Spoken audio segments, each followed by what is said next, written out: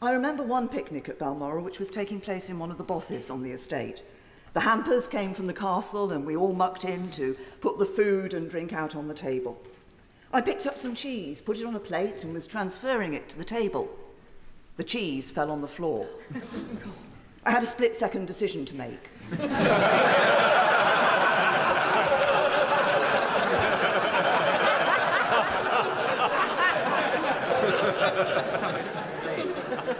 I picked up the cheese, put it on the plate and put it on the table.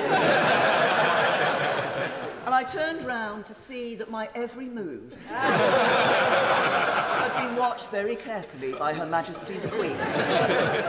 I looked at her, she looked at me, and she just smiled. And the cheese remained on the table.